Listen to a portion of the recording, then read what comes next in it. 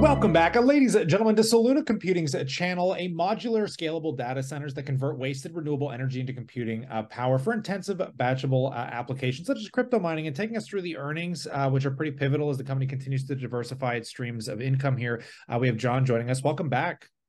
Thanks. Pleasure to be here. This is a exciting time for the company as our sites are fully energized now, and we're ramping up our business. I'd love to take you through our Q3 filing. We just announced that here recently. I've got this deck that you can find on our investor page that takes you through what's been happening in the company and why this quarter is really a pivotal one for us.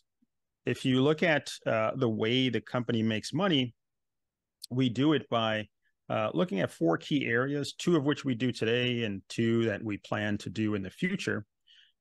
We had started out primarily a proprietary mining business, very little hosting.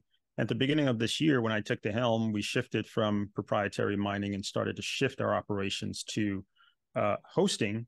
And those 2 areas we still do today. Proprietary mining, we tend to do primarily with joint ventures, as you'll see in our Dorothy site. And we provide managed infrastructure services on the hosting side as well. In the future, we plan to add grid ancillary services.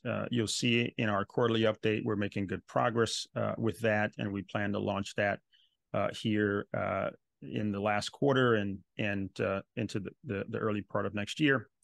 And we're also looking at other computing applications such as AI. We recently announced our Helix program, where we will be building AI purpose-built data centers for AI applications and workloads. You won't see that in our quarterlies this quarter or next quarter, but you'll start to see those shifts take place as the business expands into these new markets. Very quickly, our process of making money is to take those revenue streams and essentially create this loop or this flywheel. We source low-cost power from IPPs, build out our facilities and MDCs, focus on a 2-year return on invested capital. We attract hosting customers for Bitcoin and in the future HPC.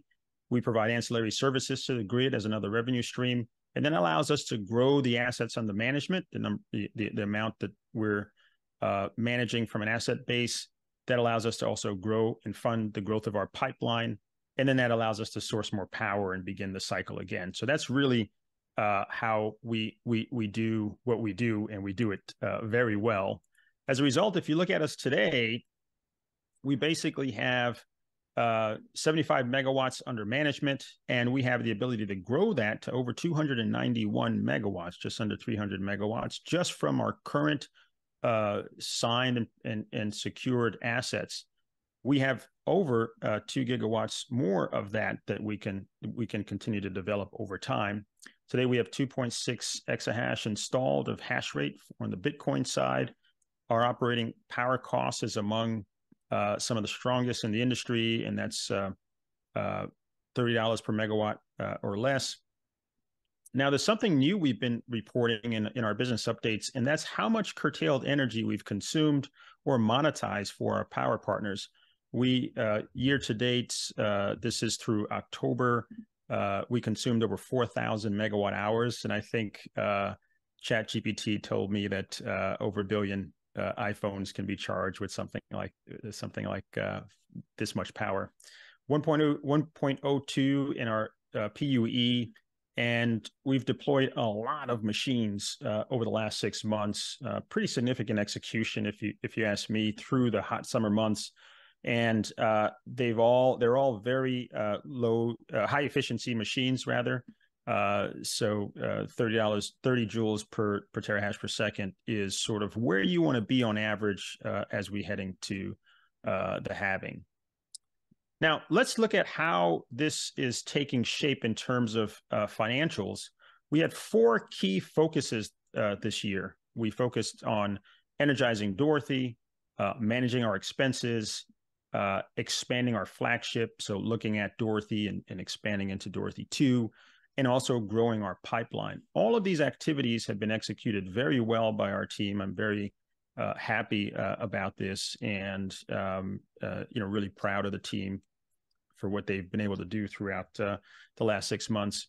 And as a result, from an operating perspective, this is what the business looks like. So if you look at Q1, we started out with about $3 million in revenue in the business shift, if you will, primarily cryptocurrency revenue. And we were just short or shy of being profitable that first quarter.